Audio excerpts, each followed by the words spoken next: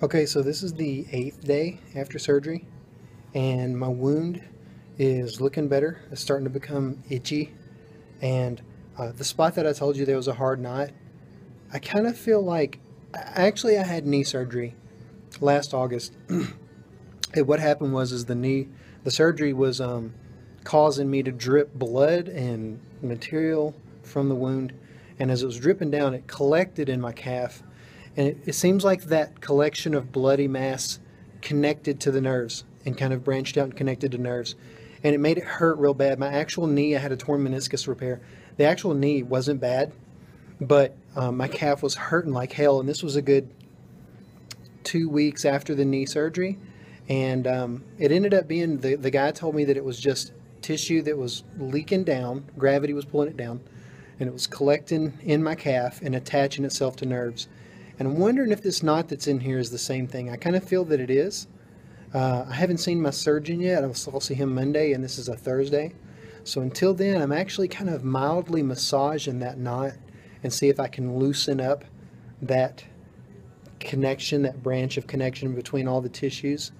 And it doesn't feel like it does hurt a little bit to do it, and it makes it a little warmer than typical, and you can see bruising now under my belly button. The incision was above my belly button, but you can really see bruising below, and I'll show you in a second. But it doesn't hurt too bad. I can tolerate the massaging of it, and it does. I mean, it's painful, but it's not like, oh my God, ultra painful.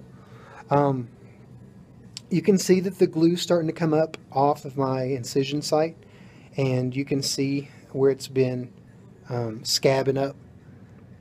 And I'm sorry I keep looking down, but I'm self-recording this, so it's going to look stupid. It's hard to do whenever I'm at school, by the way, so I'm in my lab, and nobody's in here but me right now.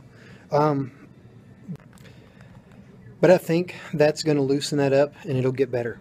So I'm going to show you what it looks like now.